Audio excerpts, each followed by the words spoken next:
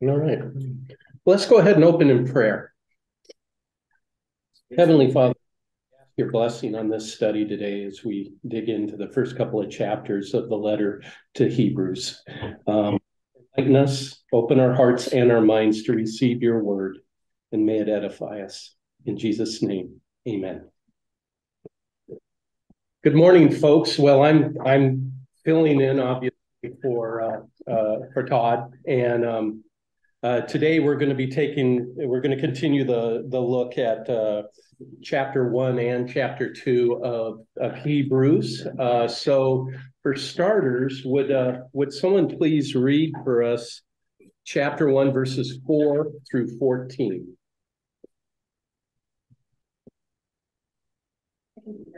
All right.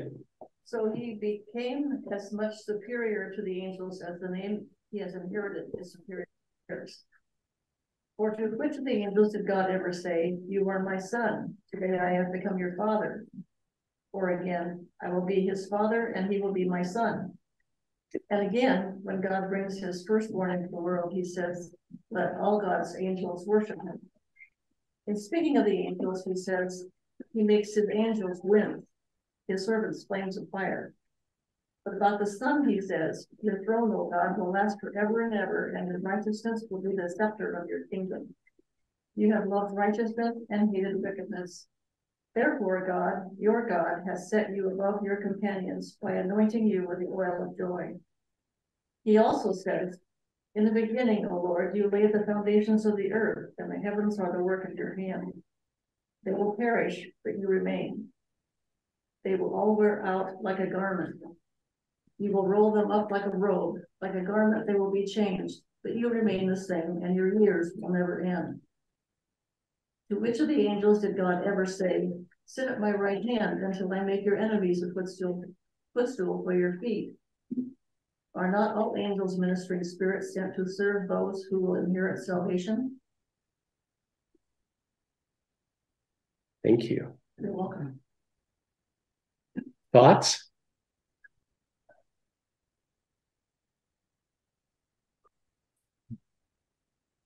Well, it appears that the author here is taking great pains to contrast Jesus with the angels and make the point that he's elevated.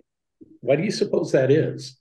I mean, he could have just said, he could have left it at verse 4. So he became as much superior to the angels as the name he has inherited is superior to theirs. But then he continues on, cites scripture, and really drives home this point.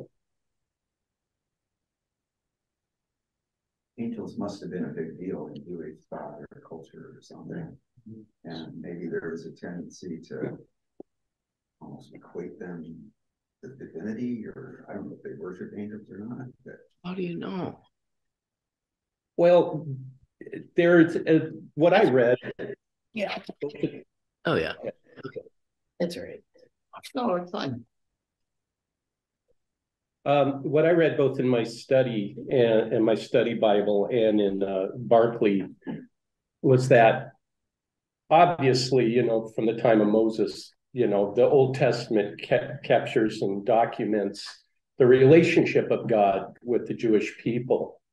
But at the time of the New Testament, some 2,000 years ago, there was kind of a zeitgeist shift that was heading in the direction of the divinity of God and the separation of God from the people. People thought, well, it would have been impossible. They began to believe things like it would have been impossible for Moses to have seen God because he would have combusted. No one could survive that. And so that it became common belief that the angels were basically the intermediaries between humanity and the divine God. And here he's saying, hold on, you need to be schooled on this. And so I think that's why he did take such pains, because again, this is a letter to the Hebrew Christian church, people who had a very deep-rooted theology in the Jewish religion, now converted and worshiping the risen Christ. and still succumbing to sort of their cultural understandings of the time. So,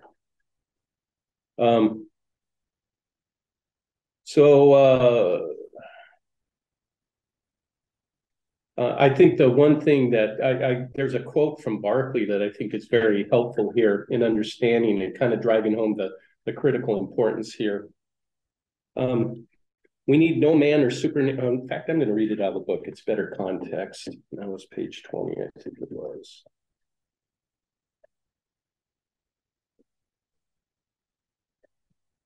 The writer to the Hebrews lays down the great truth that we need no man or supernatural being to bring us into the presence of God. Jesus Christ has broken every barrier down and opened a direct way for us to God. So, how do you think the Jews felt about that concept? Well, it was a big deal. It was new. And quite a shift from the Old Testament. Perhaps controversial. Okay.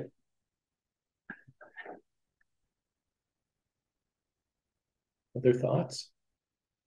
They did away with the obvious mediator, like a priest would be, I guess, although you go on later, I think, and talk about Jesus, the high priest. I mean, he has a mediator function, but I mean, he's kind of a complete mediator.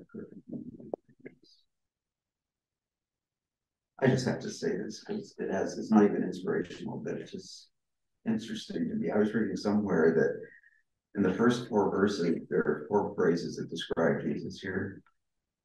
Or excuse me, 7 phrases. And then there are 7 Old Testament references that follow that. It's some sort of structural thing, I guess. Oh, it's 7s using the series of 7. So there are 7 quotes from the Old Testament that sort of support each one of the claims, I guess, that were made in the prologue there. It just, I mean, because Hebrew seems sort of mixed up and crazy and goes all over the place for my linear thinking sort of brain. But this sort of just helps me realize, oh, there's kind of purpose behind all this.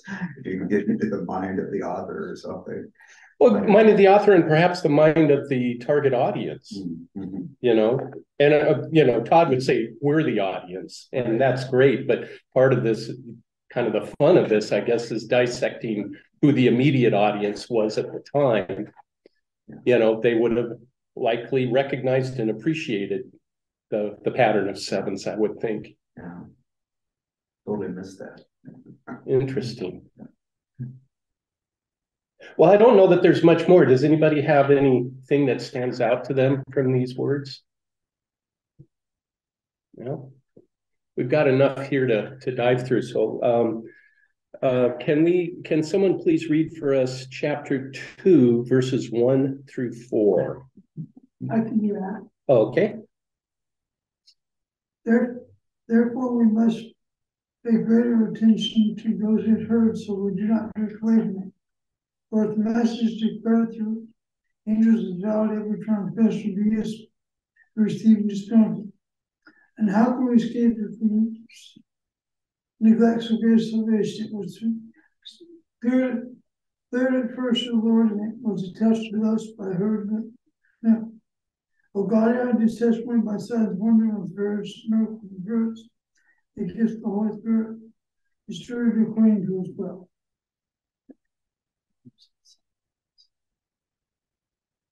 Is that 1 through 4? Yes. That's 1 through 4.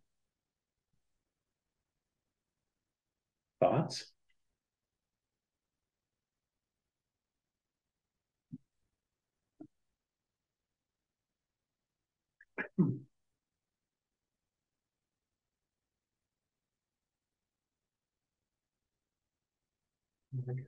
Wake up and listen. Yeah. Right? Yeah. So it's a wake up call. Yeah. It's a wake-up call. Right. Yeah. And so what is he comparing there? It seems to be 2 revelations, if you will. What are they?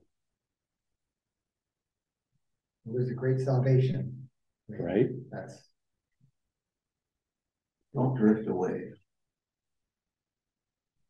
Isn't that one? And I want to circle back to that because I found that a very interesting choice of words. So, for since the message spoken, what does he mean for since the message spoken through angels was binding and every violation and disobedience received its just punishment? What is he referring there?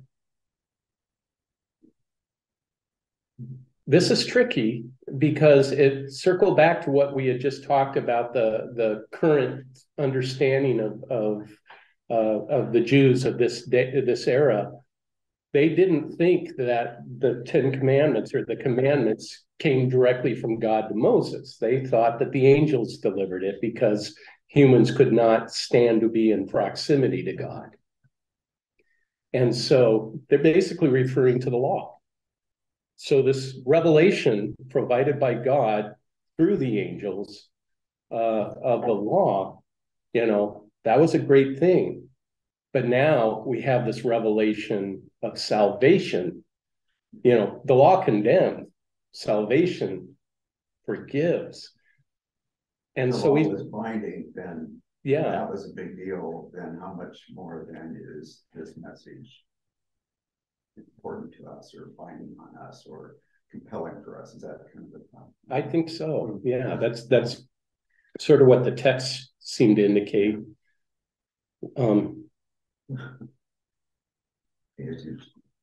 Pay attention. Well, what does that mean? Well, I think it means there's, like you're saying, this is a big change. So you have to put your old mind behind you and have a new mind, have a new perspective, right? And change is hard. Yeah. Especially after all these years. The law was the thing. And when it's fresh and new in the church, we're down the road a few decades here from the time of Christ. We're dealing with the second generation in many cases, and with some overlap. It's still fresh, but it's been around a while. Why would he say then, let's make sure we don't drift away? It almost seems that what was going on in the Hebrew church was, they were probably starting to slip a little. Slide back to further the former sort of. Right. Yeah. It goes, don't do that. This is still a very critical thing, and they would have valued highly the significance of the law. That was one of their gifts. It was given to them, so they would identify pretty strongly with that, wouldn't they? Yeah.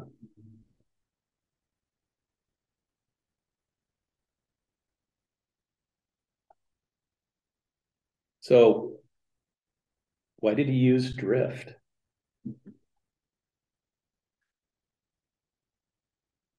It's easy to get away from something slowly. Sometimes it's easy to embrace something quickly and then wait a minute. I think drifting, we all do that. I mean, we get excited about something and then the excitement fades. And drifting, many of them lived in water and were fishermen. They knew what drifting, they could relate to what drifting, what happens when you drift. Right. You can get lost forever, or it's a metaphor for a spiritual condition. Yeah. When you're moving, sometimes you don't hardly know it. When you're drifting, sometimes you don't even realize you're moving much. Yeah. Next thing you know, where am I? Yeah. On the rocks. Yeah. Or not where I thought I was. I don't know about you, but I know in my experience, I ebb and flow. That's what I like to call it. And I suppose you could apply the word drift. There are times where I'm a little more solid, a little more attuned to what I perceive I should be. And then there are times where I know darn well I'm not. And I would consider that a drift. And it strikes me the challenge or the risk, if you will, of falling away. That Christians, I suppose it's one of our greatest risks. And I suspect that it doesn't happen as a deliberate cognitive act. Oh, I'm done with this. No. I think it's acts of convenience, it's acts of incremental change that if we're not attuned, if we're not alert, we could become susceptible to. Acts of convenience, how we look at things. I mean, we've all seen the church through time kind of take changes in course of action. I might refer to why were we so silent during World War II, in Europe. Probably because they were afraid for their lives, but it also meant that they perhaps weren't fulfilling their role. And there are other times where it just kind of drifts. And I found that word to be, it spoke to me anyway. And I thought that's something to key in on. And I think in this case, that was probably what was going on. There was probably a desire to merge, you have this, the faith is still new, and you had a former way of looking at life that is fully indoctrinated in you. And there might have been a tendency to kind of incorporate the familiar. But in doing so, you risk losing the gem that you have. And I think that's what the author's trying to say here. There's also a culture within Judaism of differing opinions and schools of thought. And so that there's that like tenuous balance between different aspects of faith being expressed in those, and also then taking a step too far and becoming an isolated thing that is not really the truth anymore, and so just culturally there would have been, and I don't even know if it's just culturally, because I think we as people all find little niches that we like to find ourselves in, our little enclaves that just say we're just going to stay here with the people that we think, I don't know, there's a lot of in-group out-group, but there's a piece of that as well. I mean, like there were just people who had, very different differences in their beliefs within Judaism too. And a lot of it's in here, I mean, it's a diverse picture. So. And don't we have that too? Oh yeah. I mean, we as Americans cling to our freedom and freedom of thought. And we have a whole array of different denominations supposedly praising the same God and the same risen Christ, taking slightly different viewpoints. And maybe that isn't so bad, but could it be that there's a risk that what we don't want to do is lose the most important aspects? Thoughts? I was just thinking about the word drift, and now you got me thinking about it. But as you get older, like most of us are, and you'll come back and of course you move once, but you have friends you make over the years, and then they drift away because you're not engaged with them, because you're not part of your life anymore. And then if you think about it, that's kind of the way it happens with faith too. If it's not part of your life anymore, it's not something you're focused on, it's not something you stay in touch with, and it's not that your friends are gone, you're just not connected anymore, Yeah. So, yeah. I think there's also the sort of the drift of like the layers that we put on things too, in terms of whether that's maybe like in biblical interpretation or something like that, or maybe mythologies that we have. We talk about, we can look back at our Constitution, for instance, and ignore the fact that right there it talks about Black people being 3/5 person, right? And it's enshrined right there, and that's one of those things that we just kind of gloss over. And I think in the same fashion with sorry, this is coming off of, I just finished the Mars Hill podcast. Like, how many of you are familiar with Mars Hill, the church? That really wasn't either. I didn't kind of grow up in that circle or whatever, but it was this huge mega church started in Seattle back in the 90s, I think. And it grew big in the early 2000s, was when it was really like in its heyday. Yeah, and it grew to like, I can't remember how many, 50 campuses and thousands of members and everything, and just kind of overnight just imploded. And anyway, so it talks about the different kind of the sort of abuses of power and the, you know, just unhealthy culture within the leadership in the church and stuff. But my point being back to that kind of that drift or whatever, you know, that there are times when we have to take a look and realize that maybe different assumptions and things that we put on, you know, on stuff. Right. So, you know, false teachings or whatever, you know, whatever it might be, things that we confuse for faith. And there's a lot of things that can fill that role. So maybe we think about this as a risk, and how do we apply risk management to the potential risk of drift? And, you know, how do we prevent it in our lives, in our church? So it's not just about being more intentional. If drift is sort of the opposite of intentionality, it's kind of what we intend on, or what we give our attention, you know, because we can give it to a false sort of thing too. So, you know, he's telling us that basically realize who Jesus is here, you know. Isn't that kind of his point? Yeah. Well, and one way of not drifting away is like attending this class. Staying engaged. Yeah. Staying engaged. And maybe keeping others in check.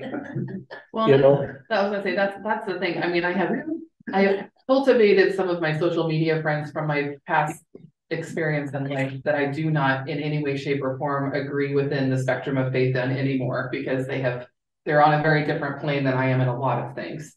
But I keep them there, even though my first gut reaction whenever I read something from them is to just sigh and throw my hands up in the air, just to keep myself, so I know where I'm at and I can see all the pieces. Because I think sometimes when we put ourselves in a corner somewhere and we don't realize what else is out there, sometimes there are value in things that are outside our circle. And sometimes it's good to be reminded of why we're not in that part of the circle as well.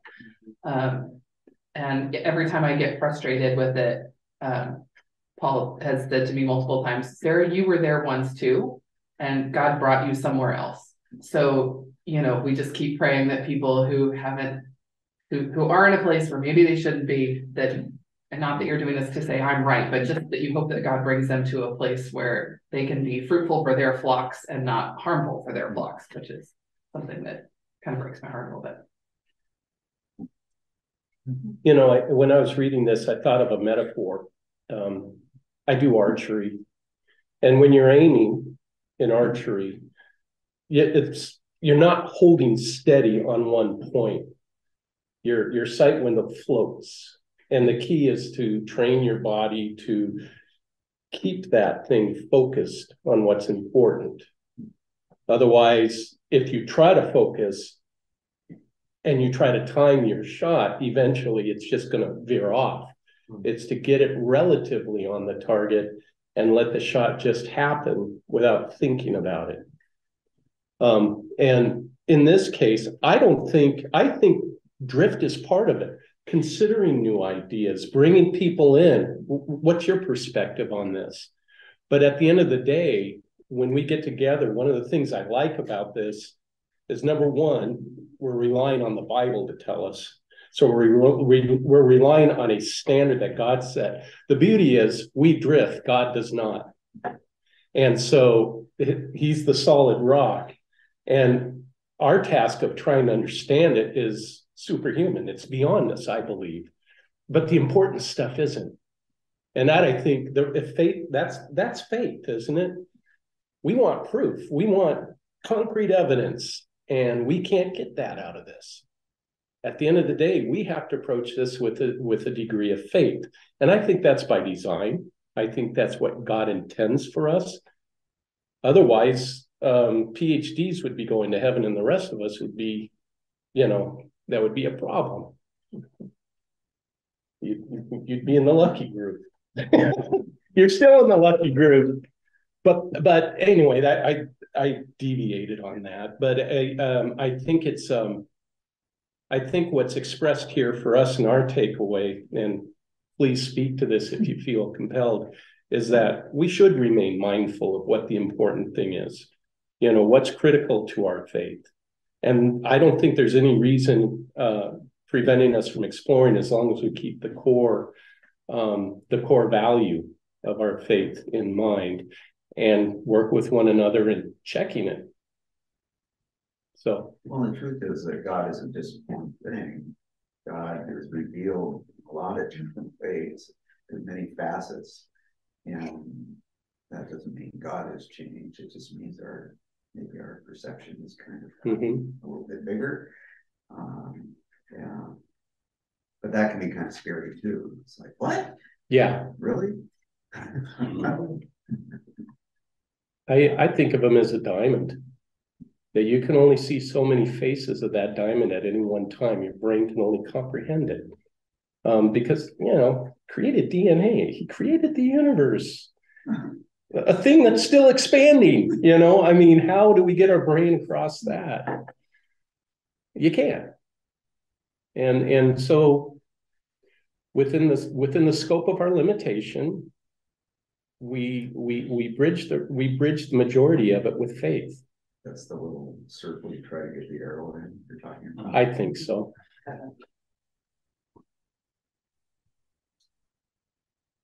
Other ideas?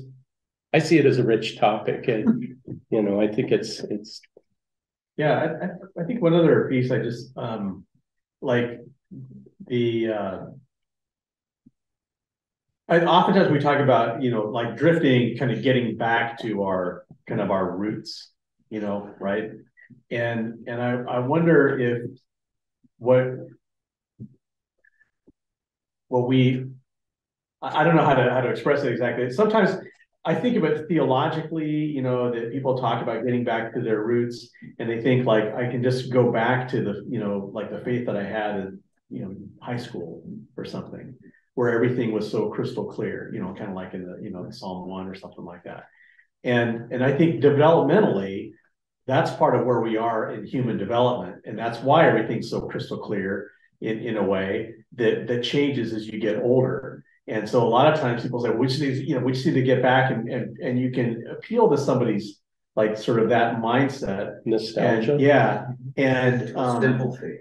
Right. And to me, that's not getting back to the roots. It's the exploration, I think, is through I'm on this in the space, I guess, right now of just hearing from different voices, because the many facets of God, like you're talking about, you know, if I just talk to middle-aged white men about God, I'm you know, God is going to look a lot like a middle-aged white guy, and pretty much a boring group, I would have to say. And so I was at our presbytery meeting, had at dinner, was sitting with the director of our Campbell Farm in outside of Yakima, and she's Native American, and she was with a friend of hers, also Native, and they do a lot of these amazing things for the community out of this farm. And we were chatting, and I was telling her about some of these revelations I'm getting about. We're talking about Abraham Lincoln and stuff, and I'm like, man, I did not know this stuff. And I'm talking to them like, you know, like I'm telling them these discoveries about how, you know, Lincoln, you know, it's more complicated, and how he treated or maybe did not take opportunities to act on behalf of Native Americans. You know, I was like, oh, I did not know this. And they're kind of, you know, very polite and everything, but they're like, yeah, we know this history, you know, and we don't know that until we have those interactions and see those different facets of, you know, of our world. So. Yeah. So if we just recline into our little comfort zone, we don't grow. Right. And our faith doesn't grow, right? And you know, you think about the different circles of the times when or even now, you know, like a native woman, indigenous woman is not heard. You know what I mean? Mm-hmm. And so in certain, you know, white middle-aged you know, male settings, I mean, women aren't heard. You know, yeah. And so anyway, sorry, a little soapbox there, but. Just read this morning in Catholic Church that Wittenberg expanded role, wouldn't it? Wow, we can help them with that. Well, I think that's where They have good chairs there. it becomes hard because it's not concrete. And I get it because I came from a place where I was raised in concrete and it was very comfortable because I'm type A and I like concrete.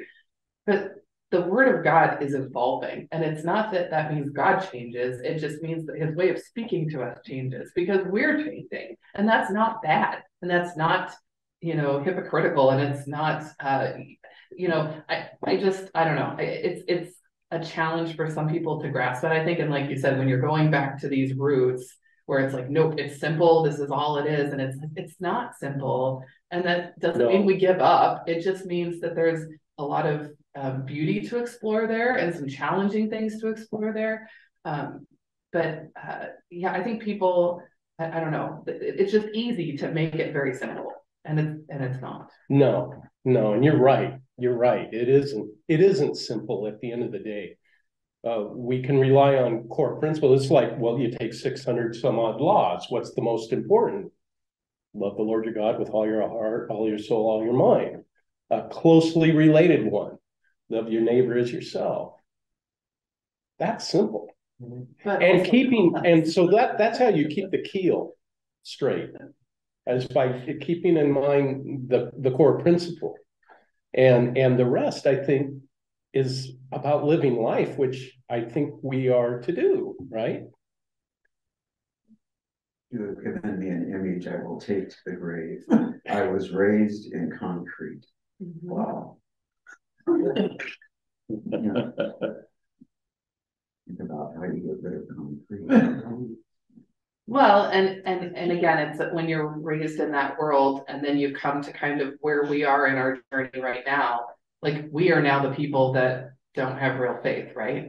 We're the ones that have adapted to make ourselves adaptable to culture and, have strayed. I mean, that's what we're viewed as, right? Sure. Yeah. And it's just, I don't know. It was really a lot of unpacking mentally, still unpacking. You keep coming up with things where you're like, oh, that is the old brain. Shut the old brain off because it's really hard not to go back to that. You think that's how God views us? Old brains? Old brains? No. It borders on a derogatory statement, a question, but how does God view us? If we take on new things and try to, change, adapt. I mean, part of this is adaptive management, right? It's how are we engaging in a world in an effective way, maintaining and professing our faith. Growth. It's called growth. Right. Your faith is growing. And I guess what came to my mind is that the opinions of others is no business of mine except the opinion of God. Right. And I still struggle with that because I know that I don't know if I want to know the answer to that. I think I'm afraid of it. I think he gets super excited when we get to those points where he's like, now you see it how I see it. I think he gets super excited, because there are times I'm sure that like he's been putting little things in our heads and like, here, follow this breadcrumb trail, please. And so hello. but not in a not in a demeaning way, but like in a I'm excited because my creation is getting it, right? I think he gets excited. That's wonderful. Good way to look at it. I like that. Okay, let's get to can someone read for us verses 5-9 of chapter 2? Now, God did not subject the coming world about which we are speaking to angels, but someone has testified somewhere. What are human beings that you are mindful of them, or mortals that you care for them? You have made them you've made them for a little while lower than the angels. You have crowned them with glory and honor, subjecting all things under their feet. How far am I reading? To 9. To 9, okay. Now, in subjecting all things to them, God left nothing outside their control. As it is, We do not yet see everything in subjection to them, but we do see Jesus, who for a little while was made lower than the angels, now crowned with glory and honor because of the suffering of death, so that by the grace of God, he might taste death for everyone. What's he saying here?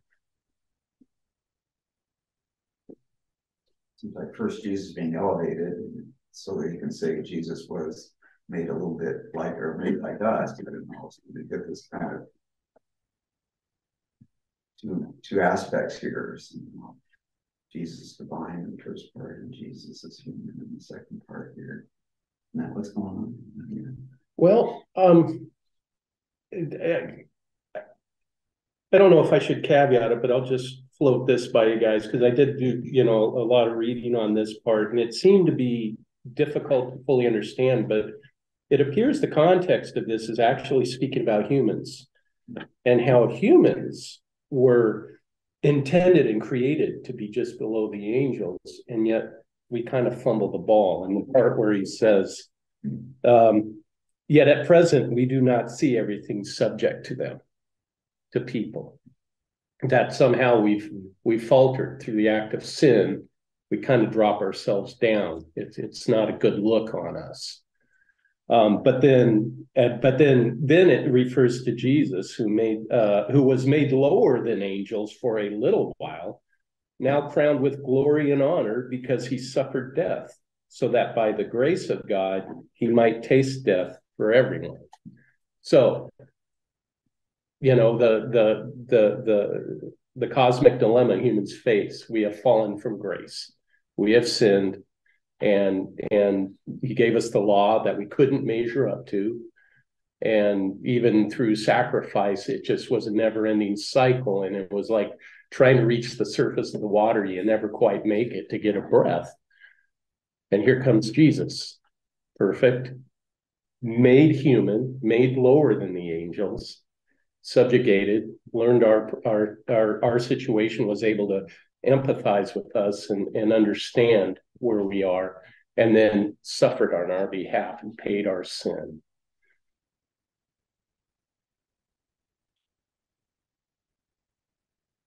By the way, that's that references Psalm 8, the quote in there about the angels being lower and so on. Yeah, right.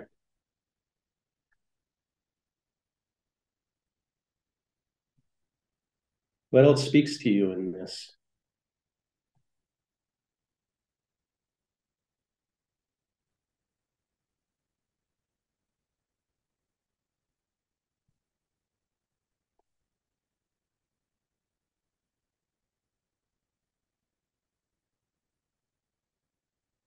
Strikes me as a lot of responsibility. Now, in subjecting all things to them, God left nothing outside their control. That's not like I'm in the sky and I'm just moving things around and you all are just my little puppets, but like, here you go. Deal with it and figure it out.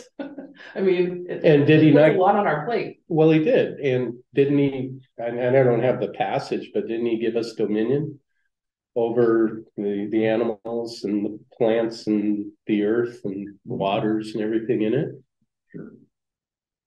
I just think we like to point at God and blame God a lot, but this pretty squarely puts things under our jurisdiction. Yeah, what have we done with that responsibility? Screwed it up a lot. Well, it's a loaded question. I probably shouldn't have raised that. But it does, and we reap the consequences of our actions too. If we are responsible. We're not perfect. Right. Right. Yeah, I might say there was a point at which we were. Before we were with sin, we were what we were supposed to be. Mm-hmm. But with sin, we're not. And we make choices as a result of that sin that miss the mark.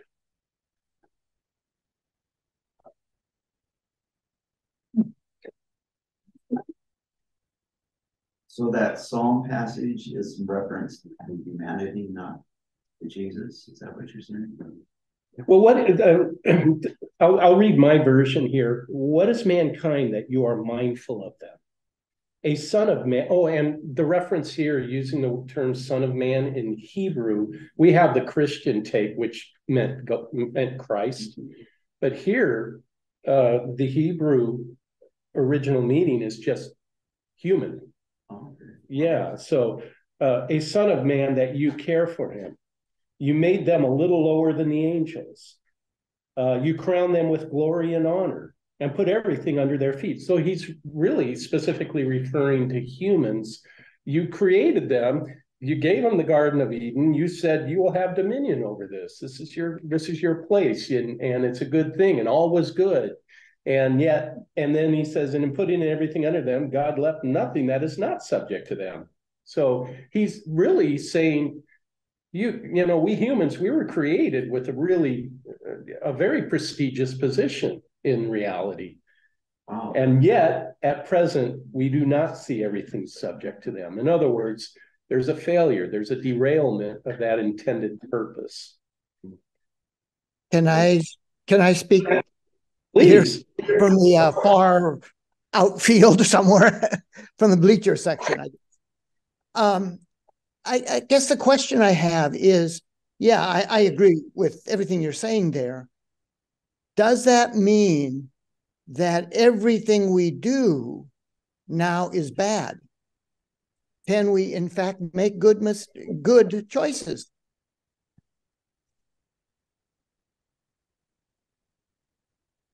Sure.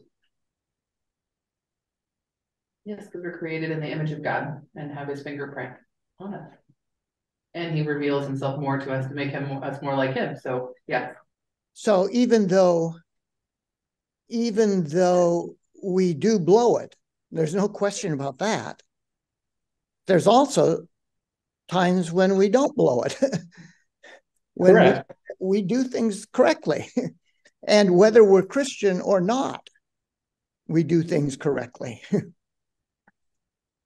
Right. Okay.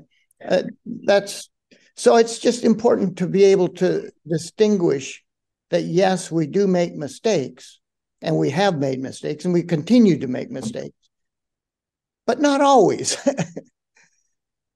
And right. It doesn't mean we're evil. It just means we're flawed. And maybe we learn from our mistakes. Yeah. Hopefully so. Yeah. Okay. I'm going off. Thanks. Thank you, Stan. So it's maybe the word that we have agency, because it gives us the leeway to be both, right? Yeah. And that's the whole point here. It's just that we have in some ways power over our own situations. Yeah. And when you think about what happened with Adam and Eve, our role hasn't really changed. The circumstances have. We now have to live with sin, and that's a drag. It's not perfect. It's not a Psalm 1 world. It's now a very complicated world. And we have to take responsibility for that. True responsibility, though, would be death. Yeah, we're granted salvation. We're granted the gift of Christ, the gift of grace. And that gives us the out, that gives us the ability to regroup and reevaluate. And if we keep our core focus, it can color our world. We can be a positive influence in a stance that not everything we do is bad and shouldn't be thought that way. Because if I thought that was the case, why would I even be here? Just hang out. Well, it's also an imperative to do good, I think. Yeah. Because it's not like we're just sitting back and being like, well, God's the only one that can do anything anyway. I mean, basically saying that we have power to make good decisions and a charge to do so. We don't just sit around and wait for something good to happen. Although there are people who do that. Oh, I know. We've got opportunity to actually finish this. So let's move on. Will someone please read verse 10 through 18 of chapter 2? It was fitting that God, for whom and through whom all things exist, in bringing many children to glory, should make the pioneer of their salvation perfect through sufferings. For the one who sanctifies and those who are sanctified all have one Father. For this reason, Jesus is not ashamed to call them brothers and sisters, saying, I will proclaim your name to my brothers and sisters. In the midst of the congregation, I will praise you. And again, I will put my trust in him. And again, here I am and the children, and here am I and the children whom God has given me. Since therefore the children share flesh and blood, he himself likewise shared the same things, so that through death he might destroy the one who has the power of death, that is, the devil, and free those who all their lives were held in slavery by the fear of death. For it is clear that he did not come to help angels, but the descendants of Abraham. Therefore he had to become like his brothers and sisters in every respect, so that he might be merciful and faithful, be a merciful and faithful high priest in the service of God, to make a sacrifice of atonement for the sins of the people. Because he himself was tested by what he suffered. Because he himself was tested by what he suffered, he is able to help those who are being tested.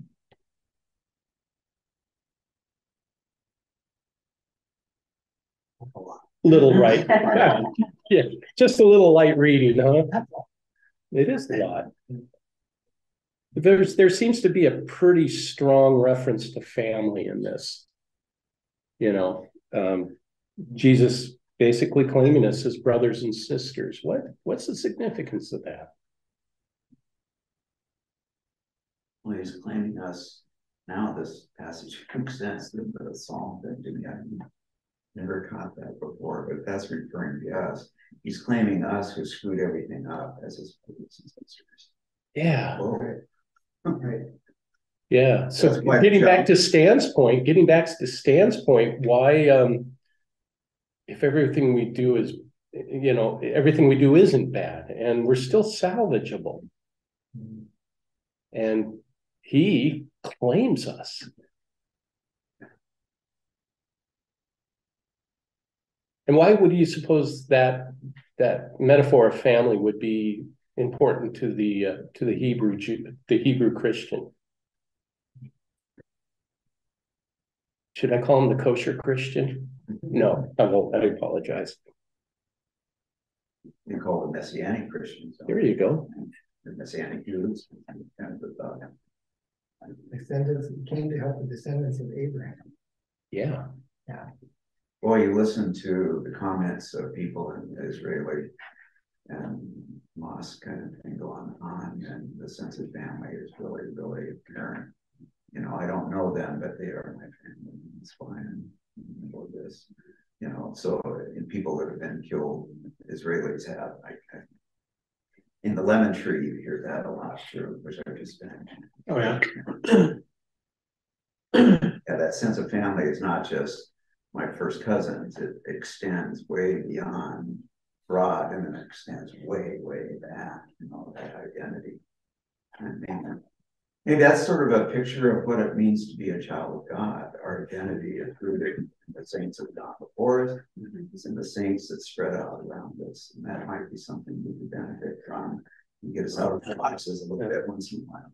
Well, why would he drop Abraham's name in there?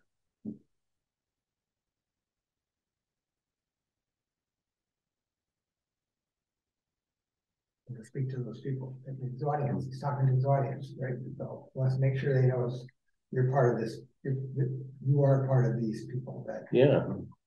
Well, isn't he? I guess what I'm getting at is this is a very expansive definition of who's in. Mm-hmm. You know, he's addressing people who were raised with the belief that by virtue of the family I belong to, i.e., the family of Abraham, I am saved, or I am God's chosen. And here, he's basically saying everybody who comes through Christ is a descendant of Abraham. And all of a sudden, Christ becomes the critical part. And Christ considers us family.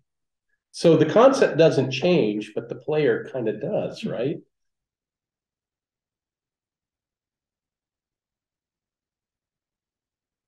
I guess the descendants of Abraham are also descendants of God, right? Correct. Yeah, I think it's, yeah. I like to think about it like that. Yeah. Well, I love the references that we become adopted children of God, you know, adopted descendants of Abraham. It's all somewhat metaphorical, but it all kind of ties together, that it's a familial thing. You know, we're part of that family, and Christ refers to us as brothers and sisters. Despite my shortcomings, that's amazing. Can't earn it. It's offered by grace. We're granted an inheritance.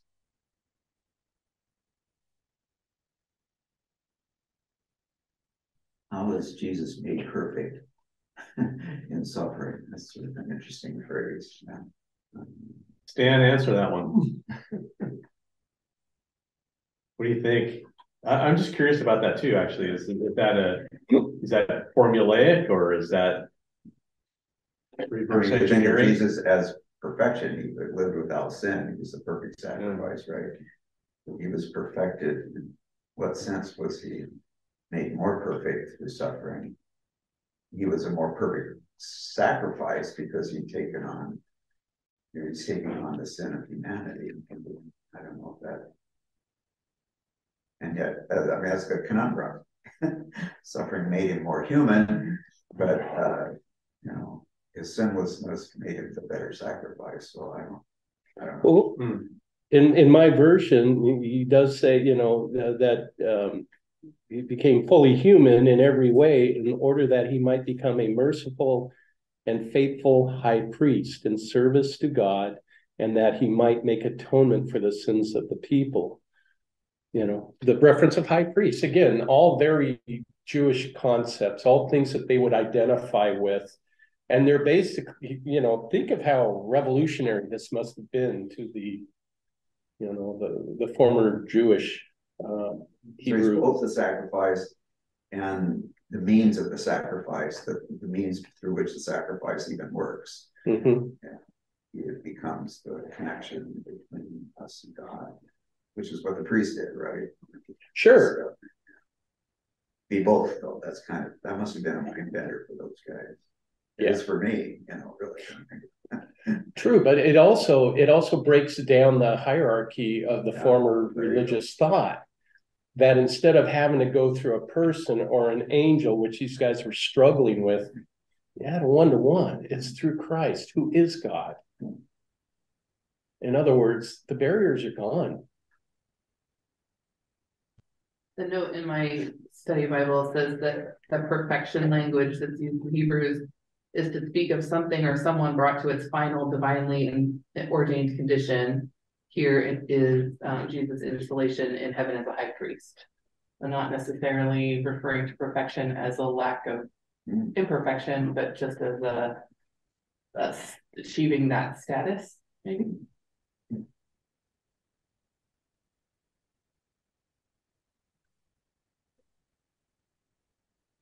Does most of our theology about Jesus being fully human and fully God come from Hebrews, do you think?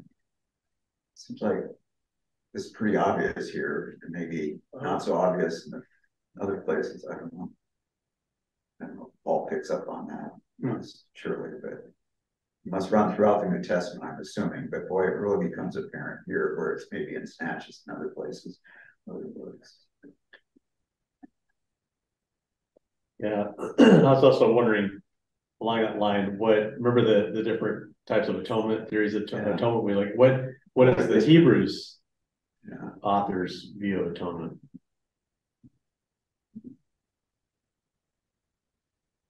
Yeah, I was wishing I could remember that book when I was reading this here. To go back and take it out. It was the bloody one, right? The sacrifice, the blood, substitutionary. That must have been it. That last sentence really jumped out at me. Speak because he himself was tested by what he suffered, he is able to help those who are being tested. And if we are to carry that out, how does that look like as humans taking on that role? You know, not suffering in the sense of, you know, dying for salvation of other people, but having done some reading and digging into listening to people who have been oppressed in the past and seeing how they reach out to other people and serve other people in ways that I don't think sometimes some of us can do. Like there's a connection there.